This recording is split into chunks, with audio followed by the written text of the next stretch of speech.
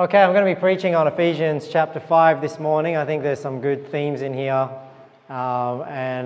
Most Christians would be familiar with the second part of Ephesians 5, which is a very famous passage about the roles within a marriage, but less familiar with the first half of Ephesians 5. So I think when you see the whole chapter in context, it'll make sense, I think, why he addresses marriage in the second part of Ephesians 5. So as we read through that chapter, and hopefully as you read, and Alex is reading, you're thinking about what the words are saying, you'll see, and you may not have noticed, but the theme of the chapter of Ephesians 5 is about how to live wisely in this world as a child of God. Right? So this is why it starts off, and I'll break up the chapter into three sections. So the first section of this chapter is being a child of God. So it starts off in Ephesians 5:1. Be ye therefore followers of God as dear children, and walk in love as Christ also hath loved us and hath given himself for us, an offering and a sacrifice to God for a sweet-smelling savour. So for a couple of things here. So you remember in Ephesians chapter 4, it's really talking about our relationship with each other, unity in the church. Now this one is a bit more like your own walk with God. Right, so I see that when I look at the sins in here, they're more like sins that are personal to us as opposed to sins that affect other people, even though, sins in our life obviously affect other people as well, but I'm saying indirectly rather than directly. But we see here, be ye therefore followers of God as dear children. So 1 John 3 tells us here, behold, what manner of love the Father hath bestowed upon us, that we should be called the sons of God.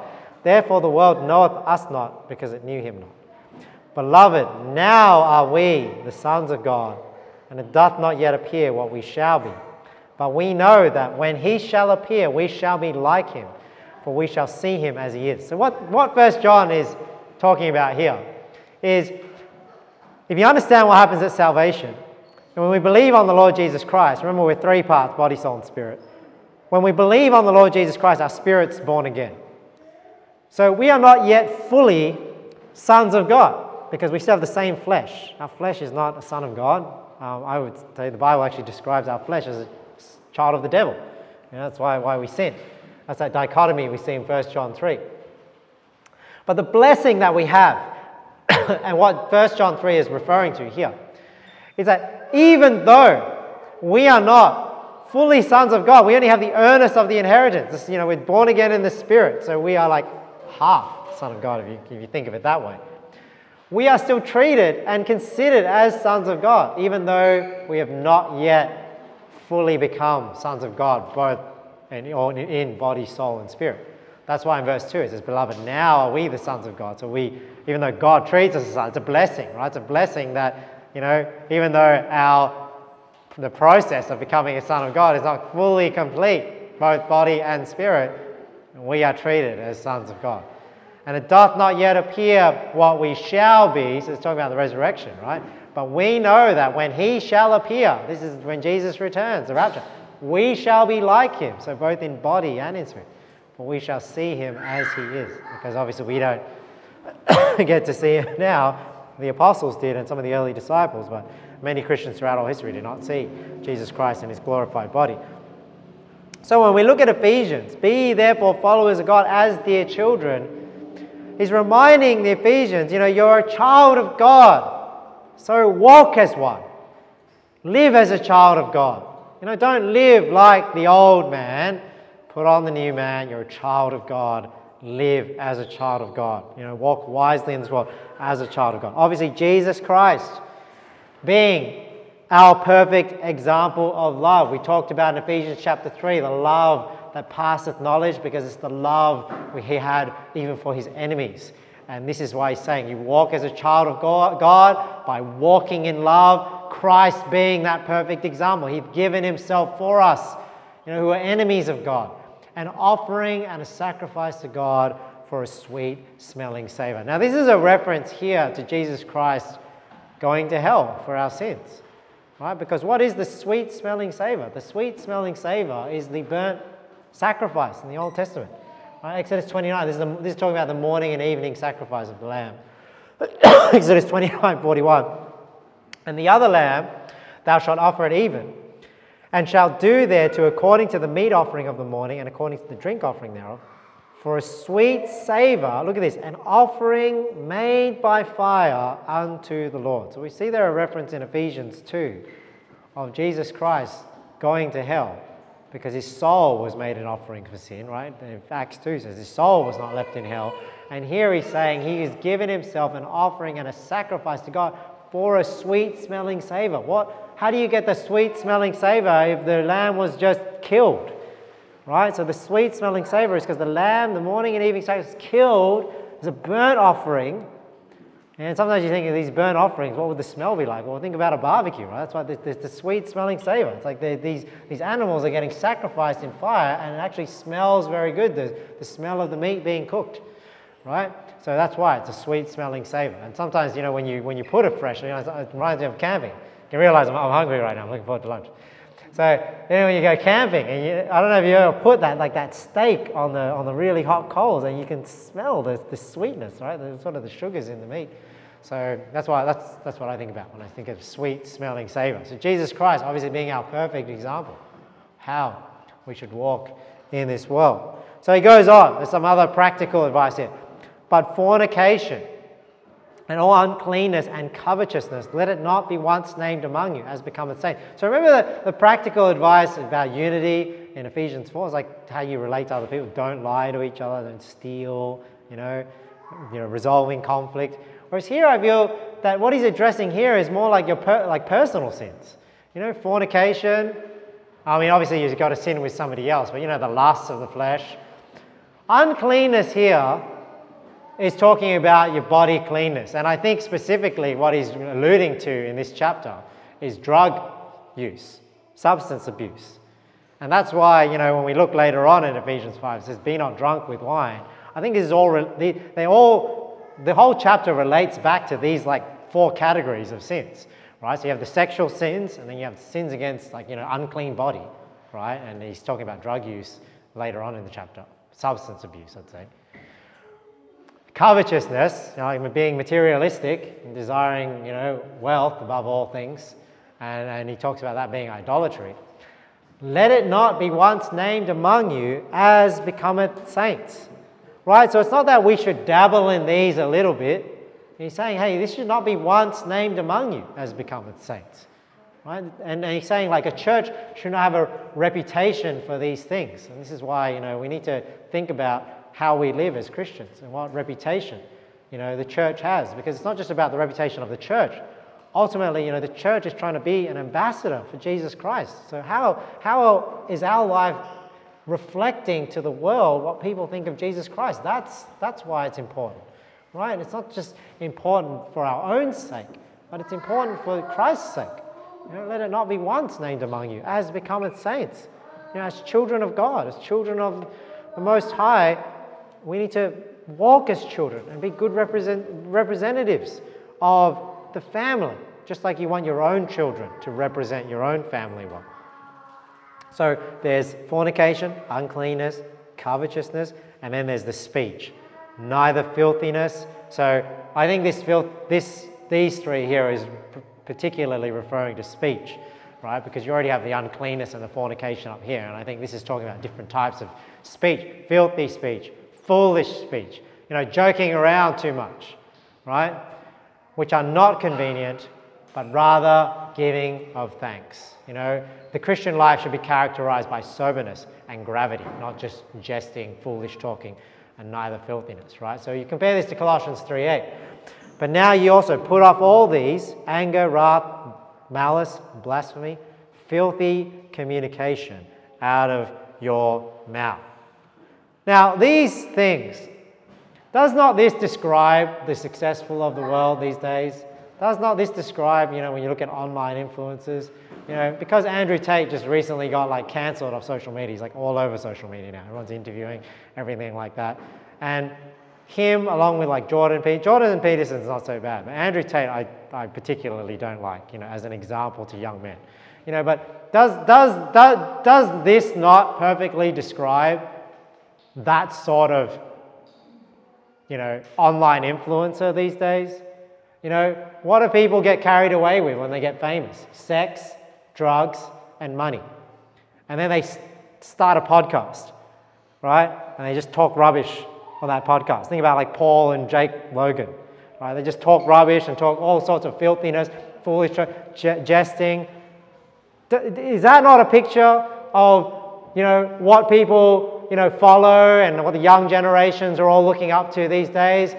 And you don't want that to be you.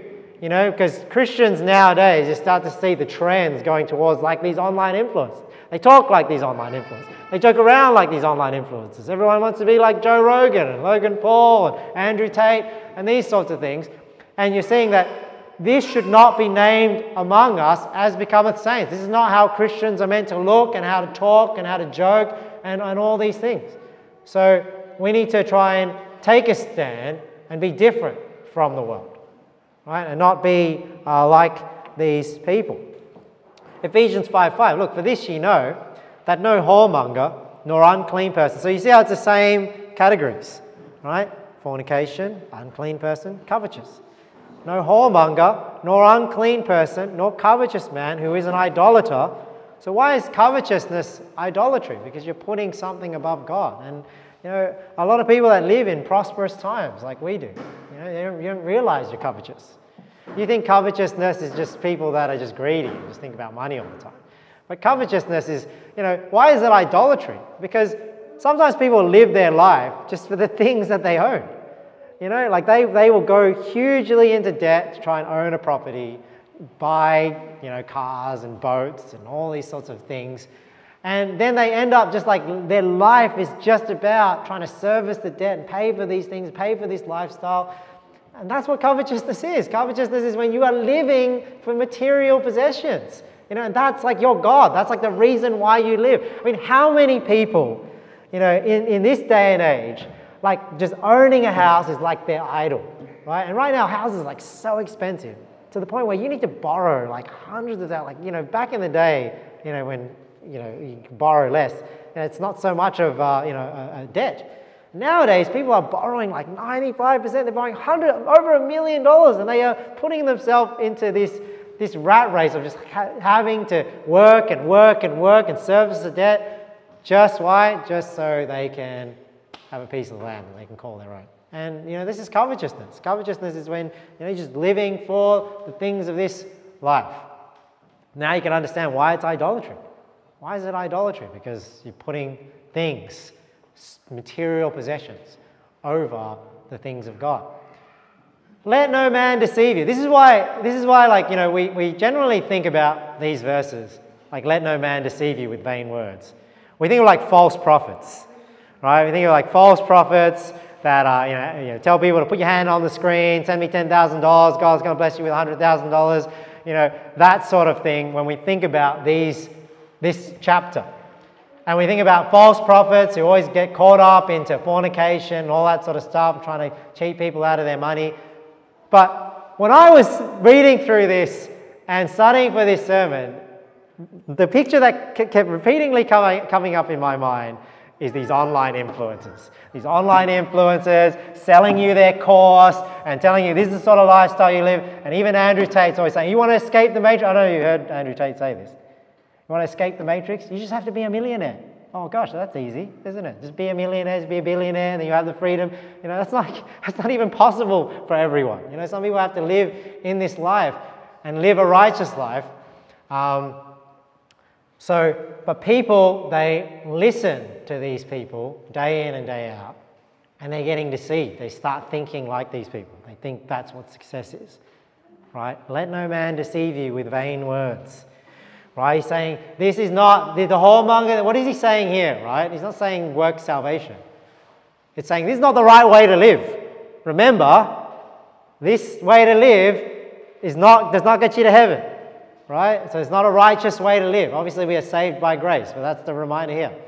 That this is not things that you should be striving for. These are not people you should be striving to emulate. Their philosophies in life and what success is not things that you should be taking on board. Let no man deceive you with vain words. For because of these things cometh the wrath of God upon the children of disobedience. Be not ye therefore partakers with them. That's what I said, the online, they think success is having all the women, and all the money, being able to smoke cigars and all that. This is just a perfect picture. And they get on their podcast and they talk a bunch of rubbish and people listen to them and it influences them, right?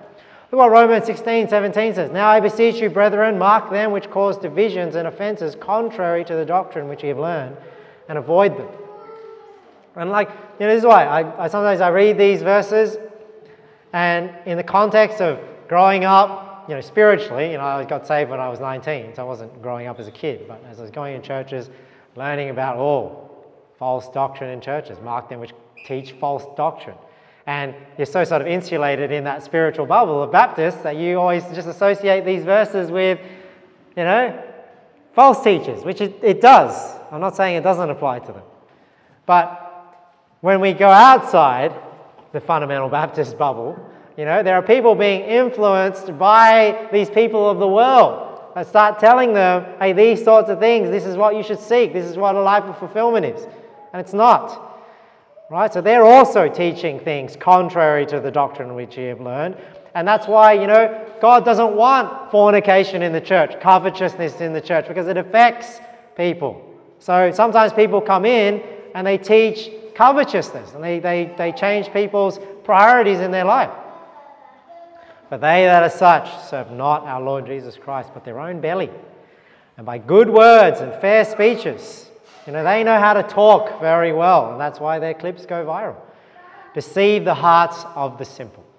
For your obedience is come unto all men. I am glad, therefore, on your behalf. But yet I would have you wise unto that which is good, and simple concerning evil. That's always a good principle to live by, right? Be wise in the truth and simple concerning evil. Sometimes people have that the other way around. They know all the evil on in the world. They could talk for hours and hours and hours and go down the rabbit hole of all the conspiracies and evil and everything that's going on in the world. But to ask them about the Bible, they know some few verses in Revelation, I suppose. So you don't want to be that. You want to be wise unto that which is good and simple concerning evil. So that's how I try and live my life. It's good not to be ignorant, but you don't need to delve in as deep as some people do. You want to dive in deep in the Bible. Know the Bible well, and you'll be able to judge anything that gets thrown your way. 1 Timothy 6:3, look at this. If any man teach otherwise, and consent not to wholesome words, even the words of our Lord Jesus Christ, and to the doctrine which is according to godliness, he is proud, knowing nothing, but doting about questions and strifes of words, whereof cometh envy, strife, railings, evil surmisings, perverse disputings of men of corrupt minds, and destitute of the truth. Look at this. Supposing that gain is godliness. From such withdraw thyself. See how there's a world philosophy that's teaching success and riches and fame and pleasures. That's when you're living right. And the Bible's saying here, no, that's not how a wise child of God lives. That's not what we strive for. Right? We're striving for righteousness. We're striving for eternity. We're not striving just for the pleasures of this life. But that's what you'll learn. Verse 6, but godliness with contentment is great gain. See, do you believe that? Godliness with contentment is great gain? Or do you believe great gain is when you have a lot of stuff, a lot of pleasure, a lot of things? That's gain. That's godliness. See, supposing that gain is godliness. But what's God's philosophy? Godliness with contentment, that you're happy with what you have, is great gain. All right, let's continue. Ephesians 5:8. For ye were sometimes darkness, but now are ye light in the Lord. Walk as children of light. So again, this theme of, hey, you're children of the Lord. Walk as children of the Lord. There's these sins. Don't be like the world. Don't be tricked into their vain philosophy, their vain words, deceived by them, thinking that's what you should be striving for. No, you were sometimes darkness. That's why God's angry with the world, because of these things. You're now a child of God. Walk as a child of God. For the fruit of the Spirit is in all goodness and righteousness and truth, proving what is acceptable unto the Lord. Now, what I gather from these couple of verses is, we are light, right? So there should be a difference between the children of God and the children of the world. Right? That's why it's proving what is acceptable unto the Lord. Our life and the way we live is showing other people what's acceptable to God. That's the job of a Christian. Right? Proving what is acceptable unto the Lord. And have no fellowship with the unfruitful works of darkness, but rather reprove them. So you see this difference between what we should be shining brightly as versus the darkness of this world. Have no fellowship with the unfruitful works of darkness, but rather reprove them. See, Christians should be responsible for saying what is wrong, right? And saying we don't live that way. For it is a shame even to speak of those things which are done of them in secret. So some people think this might be a contradiction, right? Because they're saying, well, reprove them for what they're doing, but then isn't it shameful to speak of those things? So what you just have to remember is shame is not the same as sinful, right? So something can be shameful, which just means, it's not something that we should glory in, right? But that doesn't mean that it's necessarily sin to talk about it. So it's saying it's shameful to talk about it, right? Just like, say, talking about things of the bedroom. It's shameful to talk about those things, but that doesn't mean it's a sin to ever talk about them. They need to be done in the right way. So we reprove them rather than filthiness, foolish talking, jesting, like he mentioned earlier on in the chapter. But all things that are reproved are made manifest by the light, for whatsoever doth make manifest is light. So you see here, again, there's in the beginning is the way we live, fornication, uncleanness, covetousness, and then there's what we say, filthiness, foolish talking, jesting. So here, we have here in Ephesians chapter 5, we walk as children of light. The way we live and the way we speak is meant to be different, and it's meant to shine a light on what is wrong in the world. You see, that's what he's saying in Ephesians 5, proving what is acceptable unto the Lord. And also when we reprove the darkness of this world, we are proving what's unacceptable to the Lord. So our life shows what's acceptable to the Lord as well as what's unacceptable, and our speech should show what is acceptable to the world as well as what is unacceptable. Right? So that's why when Christians start blurring those lines, we stop being what we are called to be, which is what? Salt and light. Ephesians 5:13. You are the salt of the earth. But if the salt has lost its savour, wherewith shall it be salted? It is thenceforth good for nothing, but to be cast out and to be trodden under foot of men. Ye are the light of the world. A city that is set on a hill cannot be hid. Neither do men light a candle and put it under a bushel, but on a candlestick, and to give it light unto all that are in the house. Let your light so shine before men that they may see your good works and glorify your Father which is in heaven. See, it's not just about what you believe. Yes, what you believe is more important, but it's also about how you look to the world. See, if how you look to the world didn't matter at all, then what are they seeing? Right? Like, what are the good works that they see so that they will glorify your Father which is in heaven? So this is why, Christians should look different to the world. They should act different to the world. They should do different things to the world. They should speak different to the world. And then the world can see, that's how a Christian, that's how a child of God is. I can get a picture of what God wants his children to be like because I can see this Christian. That's the goal, right?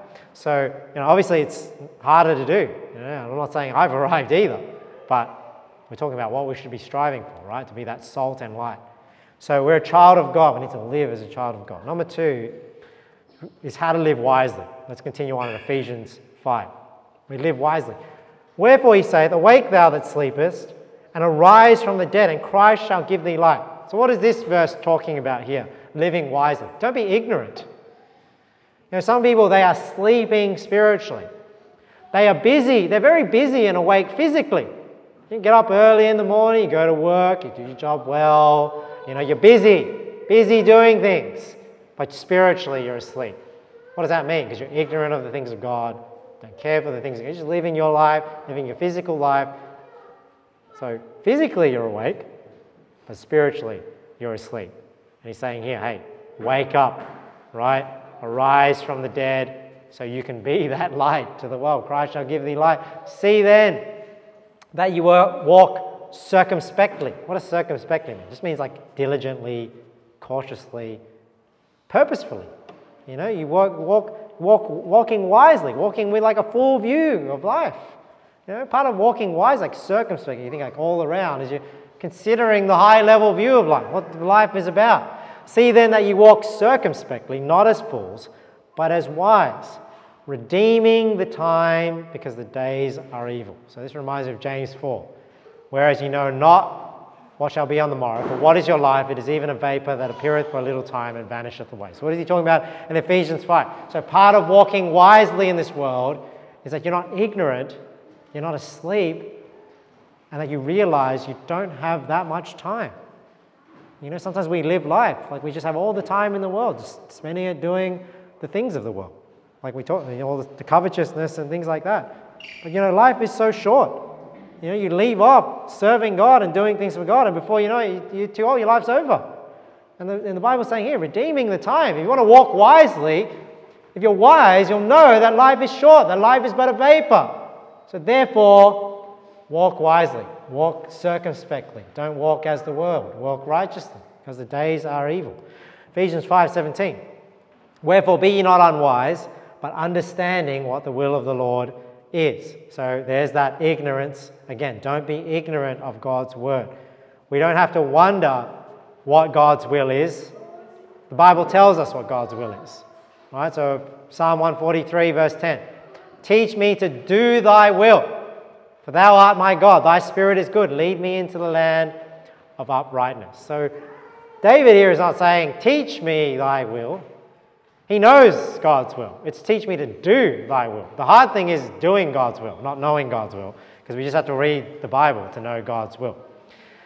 And be not drunk with wine, wherein is excess, but be filled with the Spirit. So this is why I think this is all linked together in this chapter. It's uncleanness. Sometimes the way people are unclean, it's just substance abuse, just having too much alcohol, too many drugs, all that sort of stuff. So what he's saying here in verse 18 is, hey, you don't want to be controlled by drugs, right?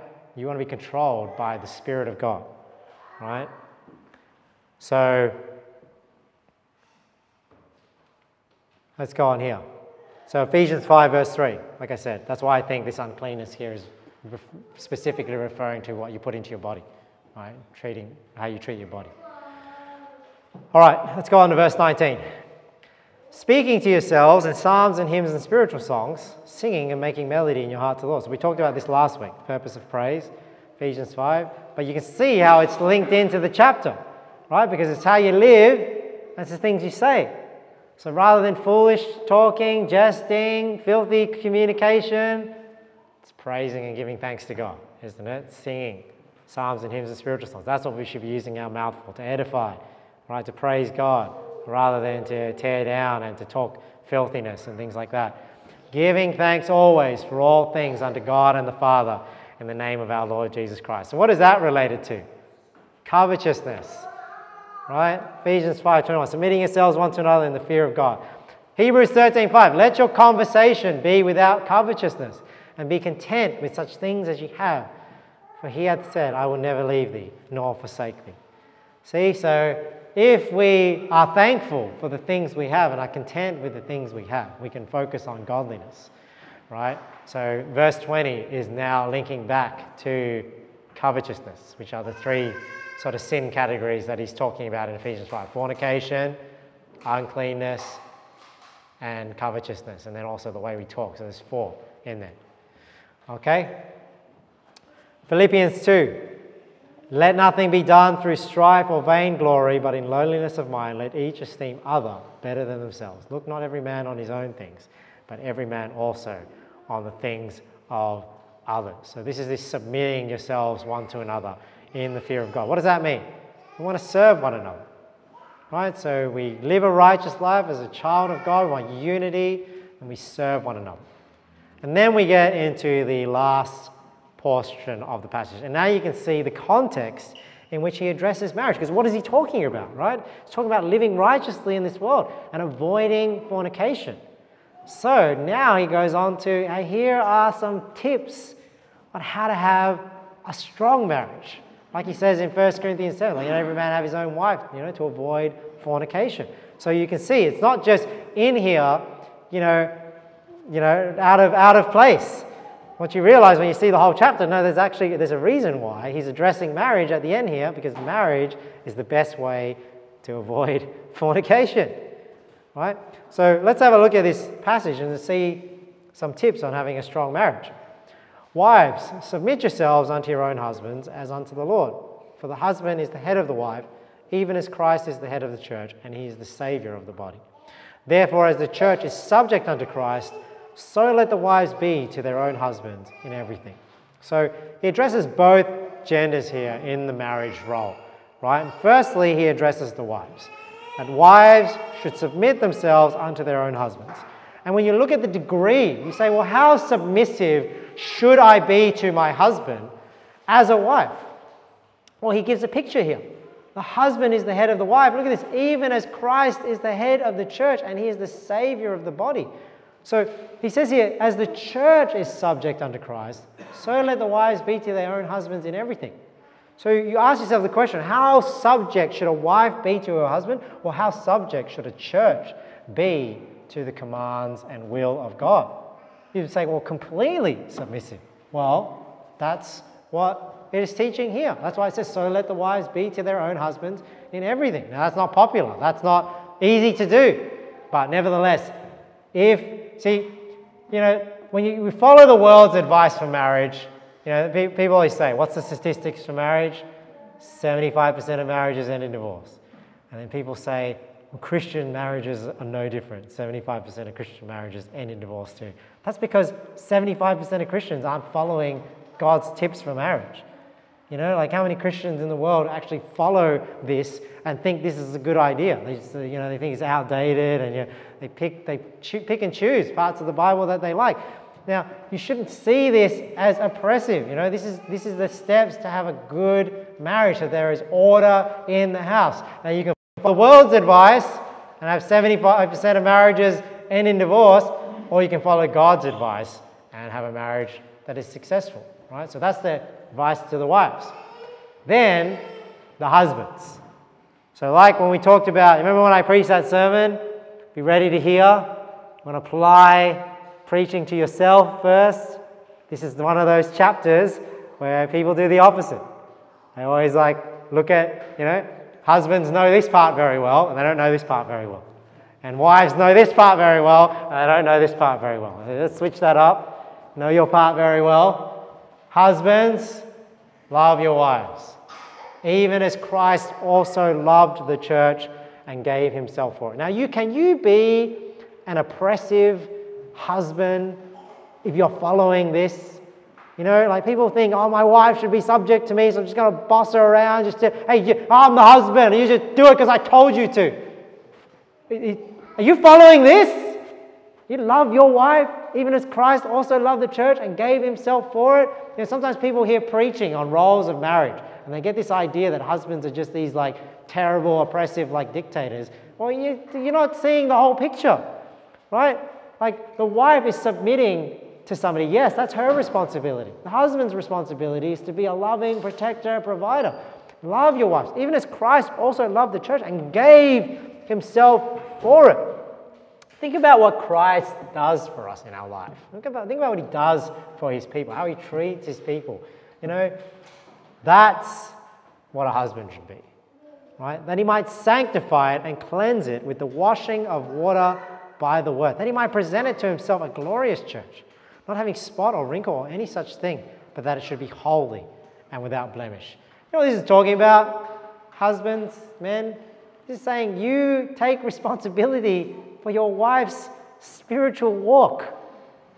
You see what I'm saying? If your wife is backsliding and not serving God, you got to take a look in the mirror.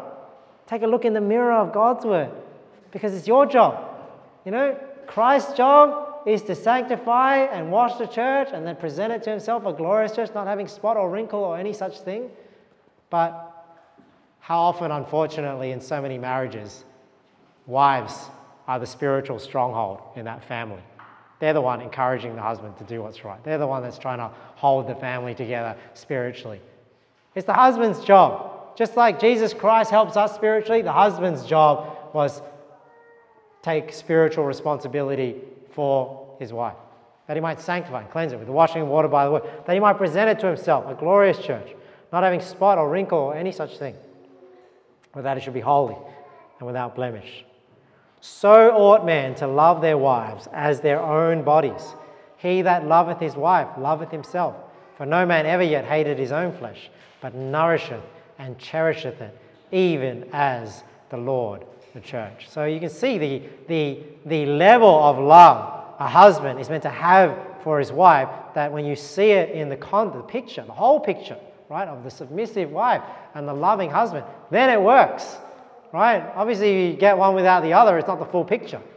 But also, just because one person is not doing it, that doesn't justify you not doing your role. So, there's the ideal, right? It's like salvation. You want works, you want salvation, and you want works, right? That's the ideal world. But then that doesn't mean one is required for the other, So, he's addressing fornication by giving exhortation here in this chapter about how to have a strong marriage.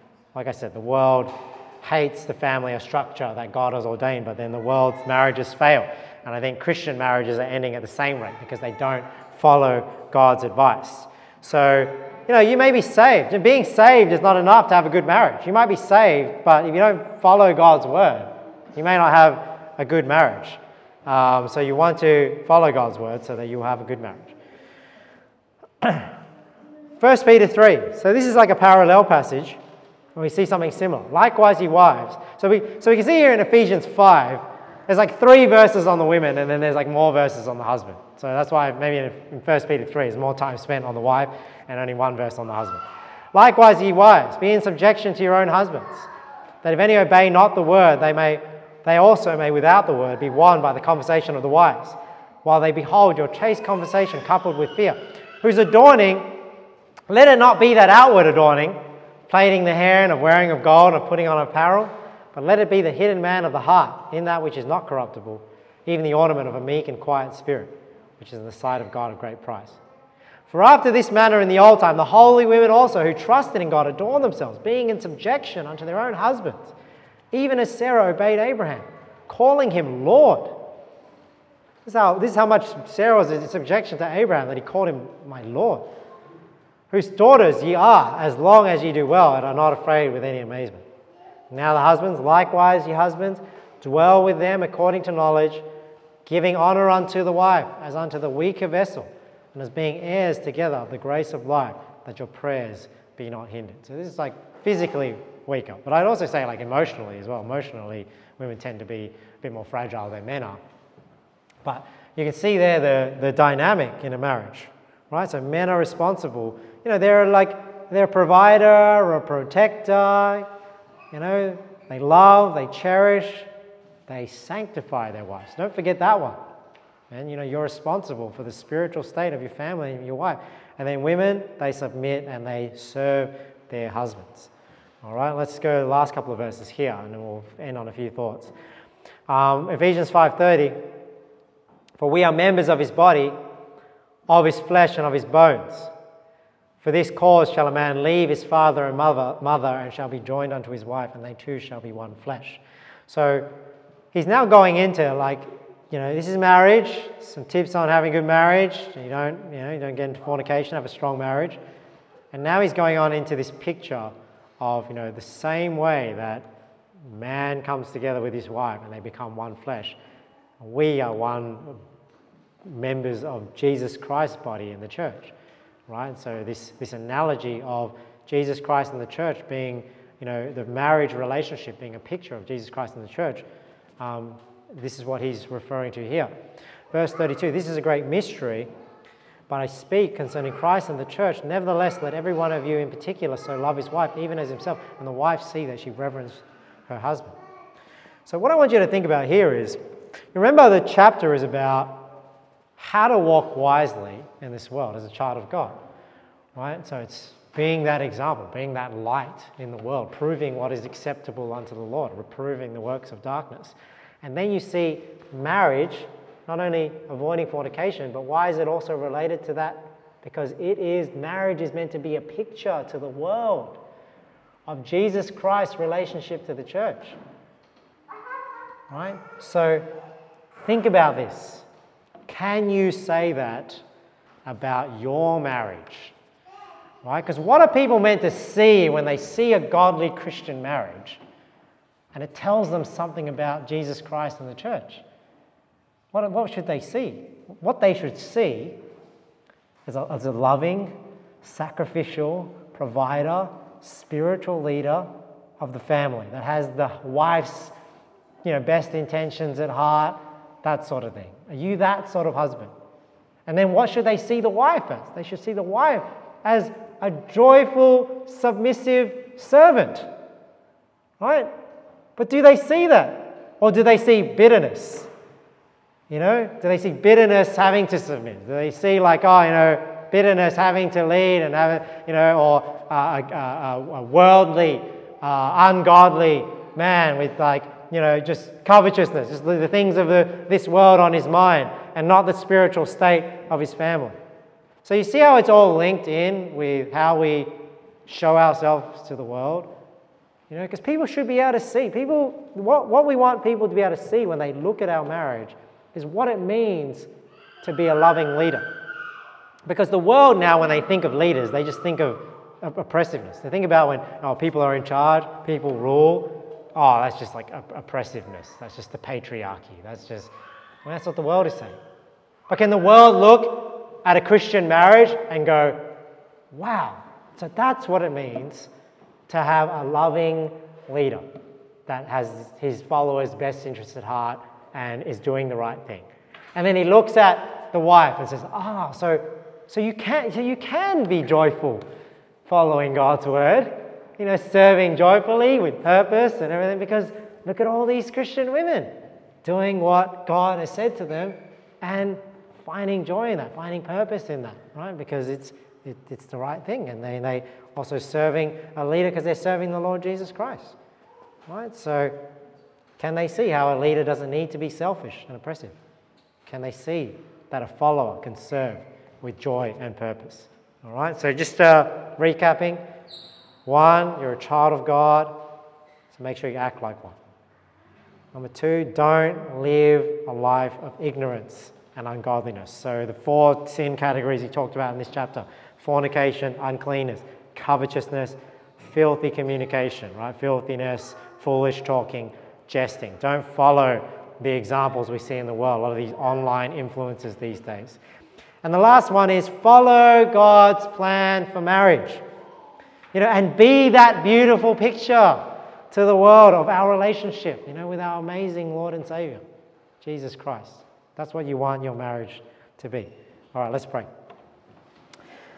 Lord, thank you for your word and thank you for the lessons you give us. I just love, Lord, how it all relates, and thank you for teaching us from your word, Lord. And I pray, none of us have arrived, Lord. I pray that you will help us.